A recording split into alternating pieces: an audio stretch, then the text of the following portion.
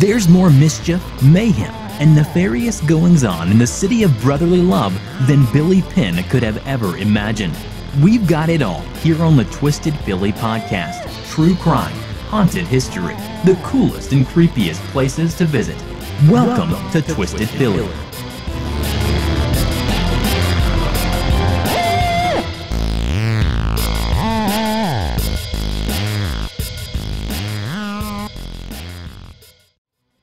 Hey Twisters, what up? It's been a little over a month since I launched Twisted Philly, and the show is closely approaching 2,000 downloads in just about 5 weeks.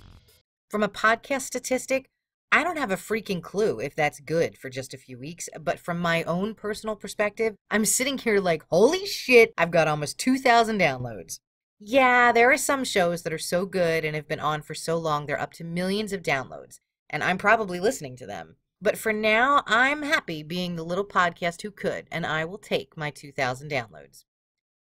The crazy thing is that Twisted Philly has listeners from all over the world. This week, Australia surpassed the UK in Twisted Philly listeners.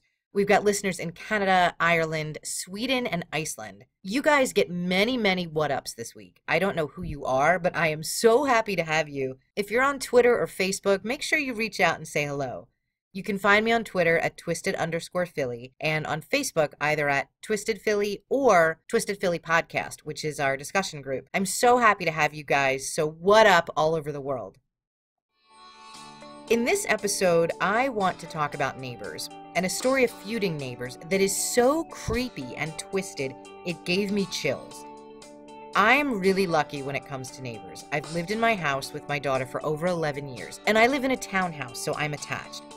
The family on the right is just a wonderful family with whom we've become friends. They've been here long before I moved in. My old neighbors on the other side moved away a few months ago, but they were great too. Living in a townhouse and being attached, it makes such a difference to feel connected to people in your cluster and especially to people on either side of you. A few months ago, we got some new neighbors on one side, and I was a little worried because shortly after somebody moved in, there was a knock at my door at 8 a.m. on a Sunday, and the new neighbor asked me to turn down my TV. Honestly, I was shocked. In over 11 years, no one had complained about noise or anything else coming from my house. And it's not like I was watching Apocalypse Now or something super loud. I was watching Pride, Prejudice, and Zombies. Okay, do not start dissing that movie. No, it wasn't as great as the book, but I love Pride and Prejudice and I love zombies, so the combination of the two is one of my greatest joys. And it wasn't anywhere near as bad as Abraham Lincoln Vampire Hunter. The movie wasn't a complete bag of shit. It was more like what you experience when you take a pet for a walk. Most of the time your walk is enjoyable, and occasionally you have to stop and pick up a turd, but you don't mind because you love your pet. Most of Pride, Prejudice, and Zombies was more than enjoyable, but, you know, here and there was an occasional turd in the story or the action that you had to deal with. The problem that I had with the movie, though, and this is what may have aggravated my neighbor, was that the audio editing sucked. Every action scene, the volume jumped so loud. Every few minutes, you were adjusting the volume, and not just little adjustments, but these were big adjustments in volume. And as I share this story with you, I'm thinking, oh shit, I hope Twisted Philly listeners don't have to do this, because I know sometimes I get really loud. So if you do, I would totally understand if that is an annoying pain in the ass. But I'm not a highly paid Hollywood audio engineer, as I would expect was working on Pride, Prejudice, and Zombies. Even though I knew the sound in the movie sucked, I was still a little surprised that someone complained. But maybe she's never lived attached before, and if you haven't, a little adjustment is necessary. And you know what? She just recently moved in, she didn't know me. Maybe she was setting her boundaries early on. The development where I live does not have an association fee, which I really like, and we're lucky that the majority of residents maintain their properties very well. They keep up on their lawns and their trees, there's no problems. Although a few years ago, there was a unit on the other side of my development which sat up on a hill, and their front yard was a bit of a hill too. So they planted these large slanted flower beds on their front lawn, which at first were really lovely. And then 6 months go by and the plants start to look like somebody was growing weed there. They moved a few years ago, so I'm not dissing anyone who lives there now. Neighbors can be a great asset. They can be a terrific source of support and friendship, or they can be quiet, they can keep to themselves, all of which is also absolutely fine. In some cases, though, you could get stuck with the neighbor from hell. And that's what happened when Roy Kirk moved in next door to Ann Hoover in the Oakland neighborhood of Pittsburgh, Pennsylvania back in the 90s. Before you start giving me shit because I'm talking about Pittsburgh and not something closer to Philly, please remember the first episode when I said that this podcast is about all things twisted in the city of brotherly love and Pennsylvania at large. I also said we might travel a little further to talk about twisted shit. So that's what we're doing today. We're getting in our cars, we're jumping on the Pennsylvania Turnpike, stopping to make sure we have enough money in our wallets to pay to get across the state in case you don't have Easy Pass. That's what's twisted about Pennsylvania. It costs more to get across our state than it does to get across half the entire country because of our turnpike tolls. Today, the Oakland neighborhood is a thriving community. It's filled with museums and universities. There's great shopping. There's terrific restaurants. Oakland is actually the third largest commercial area in the state, just behind downtown Pittsburgh and Center City, Philadelphia. It's an incredibly diverse community, and there's so many young people because University of Pittsburgh and Carnegie Mellon are right near Oakland. There's botanical gardens, there's beautiful parks. Oakland is a city that's called international, cultural, and educational. 20 years ago in the 90s, Oakland was going through a bit of a resurgence in some neighborhoods, with people buying older properties to fix them up, either to live in them themselves or to flip them for a profit. Ann Hoover was 44 years old, and she lived at 321 Lawn Street in the Oakland section of Pittsburgh, not too far from the Monongahela River. Ann, with the help of her family, invested considerable time and energy into refurbishing her nearly 100-year-old row home. Initially, Ann rented the property, but eventually she purchased it, and after she bought it, she completely remodeled the home. She turned it into a little showplace.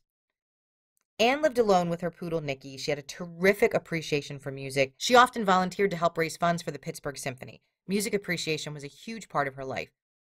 She was friendly with her neighbors, and she was active in a neighborhood association, and it wasn't like a formal homeowners association. It was more of a club that the neighbors in her Oakland neighborhood came together and formed just to focus on creative ideas on what they could do to beautify their neighborhood. Ann's home was attached. It was a row house, and on one side it was attached to a vacant property. That was purchased by a man named Roy Kirk in 1992. So Ann and her neighbors were thrilled when somebody bought the property. It had been vacant and abandoned for so long, it was in a serious state of disrepair, and everybody was really hopeful that Roy's house would soon be on the mend. Roy was invited to join their neighborhood association. From the start, Roy was really energetic. He had lots of great, creative, interesting ideas, and all indications are that Ann and Roy were pretty amicable neighbors shortly after he took over the property adjacent to hers. The challenge, though, for Roy was that he was managing the repairs himself, unlike Ann, who was using contractors. And even though Roy had his own company that bought properties at sheriff's sale and then refurbished them, he was short on cash because he had bought 8 properties throughout Pittsburgh. He was also short on skill when it came to plumbing, electricity, even general repairs. So the expectation that most of the neighbors had that they would soon see the benefits of a new homeowner in his property really did not come true anytime soon. And Roy couldn't live in the house next door to Ann. It was so uninhabitable when he bought it that he actually lived in one of the properties he owned down the street at 311 Lawn Street. Roy was trying to refurbish multiple properties, and that takes a lot of time and a lot of money.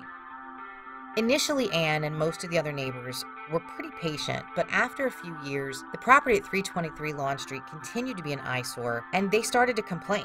As you could probably expect, because she was attached to him, Ann was the most vocal, and I can't say I blame her. Roy left so much trash and debris on his lawn, and these were small properties. They were maybe 1,400 square feet with really small front yards and rear yards, so everything that he tossed onto his lawn eventually began to spill over onto Ann's property.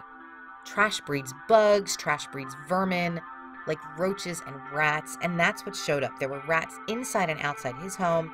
He wasn't maintaining the lawn, so there were horrible weeds growing feet high, and there was no electricity or water at this house, which just further complicated his efforts to restore the property. Eventually, after a few years of Ann complaining to Roy, she began complaining to the health department. But when she did, she learned the health department had already fined him in September of 1996 for trash and debris at another property on Lawn Street. Then the housing authority stepped in, and Roy got cited for building code violations. One of the biggest issues affecting Ann Hoover's property was damage from the adjacent roof at Roy Kirk's house. Ann repeatedly asked him to fix the roof. The damage to his roof was so extensive, and some of it was self-inflicted. Roy ripped off the drain spouts, he ripped off a huge portion of the shingles, with the best of intentions that he would fix it himself, but then he never got around to it. Anne put so much love and effort into her home, and she was spending months dealing with water damage because of Roy's leaky roof. At one point, she offered to buy the property from Roy. She offered to help him with roof repairs. She even offered to have one of her contractors come over and fix it for him, and he repeatedly turned her down. He took it as an insult, almost as if she thought he wasn't man enough to handle his own affairs. It had nothing to do with his masculinity. It had everything to do with just get up off your ass and fix your house. Roy continued to find himself in deeper trouble with the city. His neighbors were complaining. The health department continued to fine him for failing to address their citations. And then the housing magistrate started to levy fines against him as well. So he didn't have enough money to address the damage at his properties. And now that situation was compounded because any money he might have had would have to pay fines. After months of complaints and citations, Roy had accumulated over $40,000 worth of fines across 8 properties in the Oakland neighborhood and other sections of Pittsburgh. The only thing Roy had going for him was that his taxes on all 8 properties were current, so the state or city couldn't come in and take the properties out from underneath him. By March 1997, Anne and other neighbors on Lawn Street were scheduled to appear in court to give testimony against Roy Kirk. And this was an important event, not just for those neighbors, but also for Roy, because this was an opportunity for him to appeal the fines and tell his side of the story, if there really was any side for him to tell. And there's conflicting stories about Anne. There's some friends and neighbors who felt Anne's frustrations were warranted. You know, certainly if my neighbor or your neighbor's house was causing water damage to our home, we'd probably be pretty fucking pissed off if we spent months begging them to fix it. Other accounts, though, say that Anne was pretty harsh out of the gate, and she was relentless in her comments and complaints, and that her behavior almost bordered on harassing Roy about his adjacent home. And it wasn't just that one court appearance on March 11th in 1997 that was an issue. According to Pittsburgh's chief magistrate, a gentleman named William Simmons, Ann Hoover took Roy Kirk to court 8 times in 1 year over the leaky roof. Besides the roof, there were other problems with the property that were just generally bringing down property values on Lawn Street. No one really wanted him spending money on fines when he could be using money to fix up the house. The morning of March 11th, Ann Hoover's friend, Rose Liptak, and a few other neighbors went to Ann's house to pick her up for court. Rose was surprised when Ann didn't answer the front door, but she thought maybe Ann left early and took herself to court. Rose drove the neighbors to the courthouse, and when she realized neither Ann nor Roy had showed up for the hearing that morning, she doubled back to Ann's house. Once she arrived there, she learned that another neighbor had climbed into Ann Hoover's house. This neighbor was worried that maybe Ann hurt herself and couldn't get to the door, but she wasn't there. In addition to friends and neighbors, Ann's parents were also at the courthouse. They knew this was an incredibly important day for her, and they wanted to be there to support her. They were really worried when Ann didn't show up. They caught a ride from a friend to Ann's house, and when her mother went in the house and saw Ann's purse and keys and coat, she knew something terrible must have happened. And go ask your mom. She would probably freak out if she got to your house and you weren't there, but your coat and your purse and your keys were. Okay, I guess that's more for women. So guys, your mom would probably be upset if you weren't at your house, but your wallet and your keys were, right? There's just certain things you never leave home without. So the family called the police, and around 9 a.m., Pittsburgh police showed up. They searched Ann Hoover's home, but there was no sign of her. Because neither Ann nor Roy showed up at court, Rose suggested to police that they look next door at Roy's house. She told police about the bad feelings between Roy and Ann, and she told them that she was also scared for Ann's safety. The description of the interior of Roy Kirk's home reminded me of corpse collector Harrison Marty Graham. It was filthy. There was dirt, there was debris, there was trash, there were no lights or electricity. Some of the windows were boarded up. The first officer inside was a man named Ed Drudy. Now, Officer Drudy moved through the house, and he sees Roy Kirk walking up the hallway from the back of the house. Roy was wearing pants, but nothing else. And he was covered with dirt and what looked like blood. And he's agitated. He wants to know why the police are at his house. So Officer Drudy explains, "We came looking for you when you didn't show up at court." Officer Drudy escorts Roy outside and asks the other officers who were there with them to keep an eye on him. He heads back in the house and notices there's a large extension cord running in from the outside. There was no electricity at the house, so Roy had run extension cords from his property a few blocks away at 311 Lawn Street into the property at 323 Lawn. I'm going to say that there is no way in hell I would have followed the path of that extension cord. Nothing good can be on the other end of that cord. You're in an abandoned house, which the owner has allowed to get more and more dilapidated and run down in the years since he's owned it, and he's running electricity to this house from a house that he owns 2 blocks away. What could suddenly be so important that if you've worked in this house for a while without electricity, at this moment you've got to run extension cords outside to get electricity into this dump today? But Officer Drudy follows the cord into the basement. Once he gets downstairs, he sees that attached to the extension cord is an electric saw and some industrial lamps. And there are cages of dead animals down there. Like, this place is a fucking nightmare. So, okay, Roy is supposed to be fixing the house, so maybe the electric saw is a good sign. Yeah, no, it's not. It's not a good sign. As Officer Drudy looks further into the room, he sees what at first looks like a mannequin. No, it's not a mannequin. It's a woman. Officer Drudy rushes back outside and immediately grabs Roy Kirk, tells his fellow officers to arrest him. It takes 4 men to subdue him because he is so out of control. He's screaming, "Kill me, please kill me." They get him cuffed and shackled and they shove him in the police van. They call the forensic team. Forensic shows up with the medical examiner, and what they see in the basement is the stuff of nightmares. The woman in the corner is Ann Hoover, Roy Kirk's neighbor, who was supposed to appear in court that morning. Her limbs have been dismembered and wrapped in plastic trash bags. Here's a guy that for years won't do anything with his trash. He gets cited by the health department, but he takes the time to dismember and wrap the body parts of his neighbor in trash bags. What Officer Drudy saw in the corner that he thought was a mannequin was actually Ann Hoover's head and torso that were still intact. There was so much damage to Ann's head and face, and there was a noose around her neck. So basically what happened, when Officer Drudy walked into Roy Kirk's house a little after 9 a.m., Roy was in the middle of dismembering Ann's body to hide evidence, but he got interrupted before he had a chance to finish. Sweet Lord above. The longer the police search Roy's home, they find something seriously creepy. There's a hole in the wall up along the foundation of the home, adjacent to the wall of Ann Hoover's house. The police look up into the hole and they see a tunnel. The police crawl through the tunnel and it connects to Ann's house. Apparently, Roy Kirk dug a tunnel from the foundation of his home under the floor and up into Ann Hoover's home. He broke through the floor in her house, killed her by strangling her, put a rope around her neck, and then dragged her back down through the hole he made in her floor, through the tunnel, back into his basement. What the actual fuck?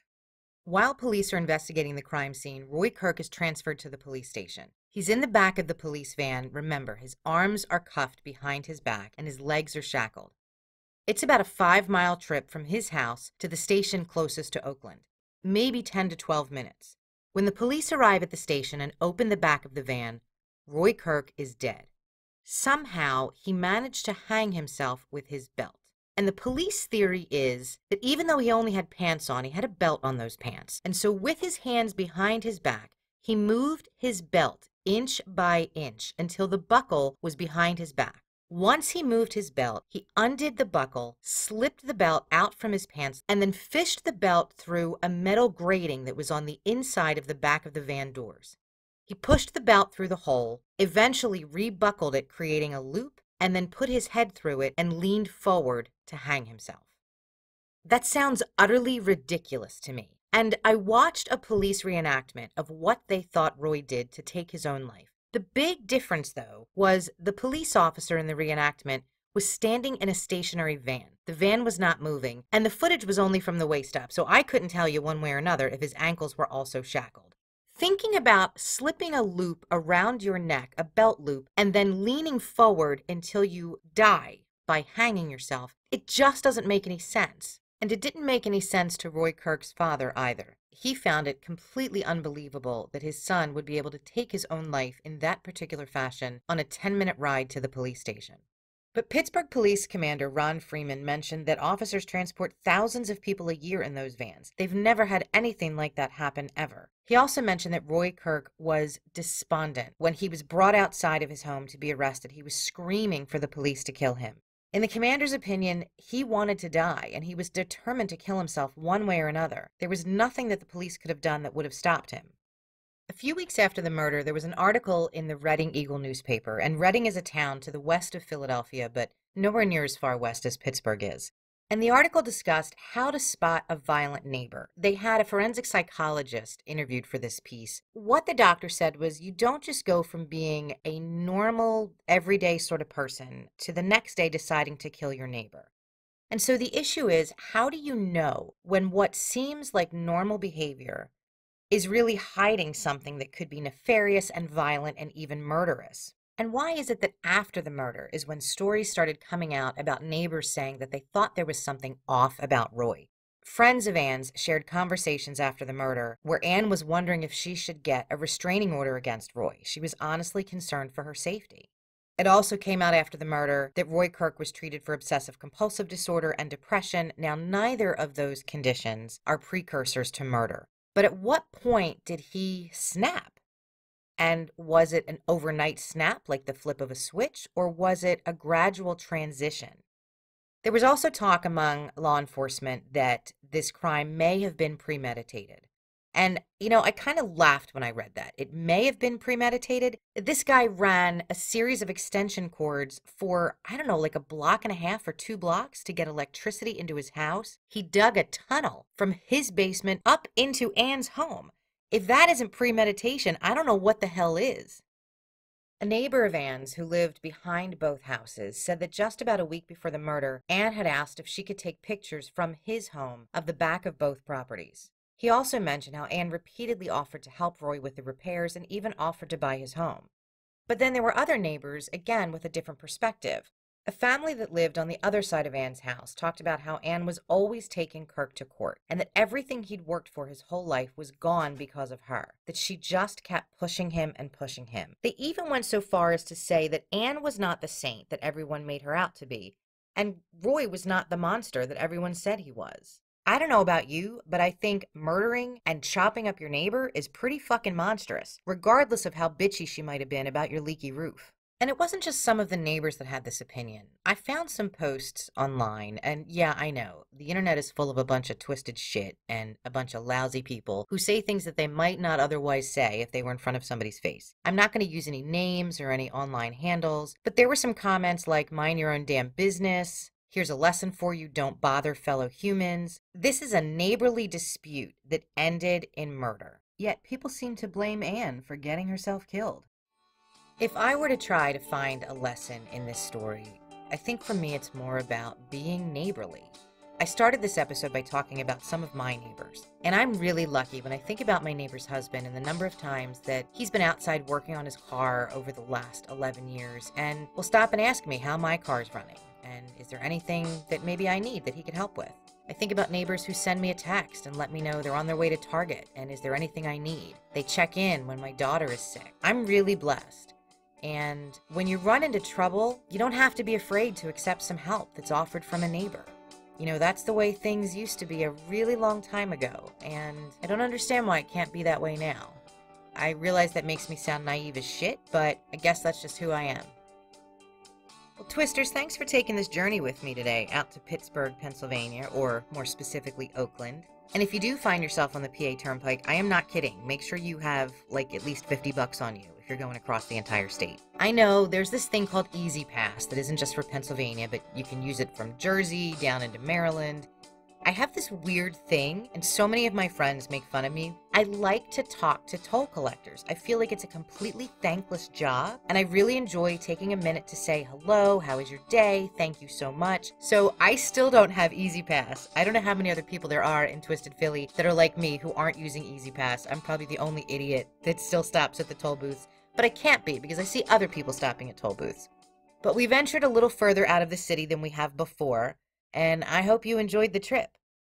One other thing I want to talk about before I say goodbye. Halloween is not that far away, and there is some flipping incredible twisted shit and things to do in Philly around Halloween. And I'm taking requests. So if there's anything that you've been curious about, like Eastern State Penitentiary, actually, your curiosity will be fulfilled because there's going to be an episode about Eastern State coming up pretty soon. But if there's anything you've been curious about with a Halloween twist in or around the city of Philadelphia or Pennsylvania at large, shoot me a post on Twitter, drop me a note on Facebook. You can also email me at twistedphilly@outlook.com.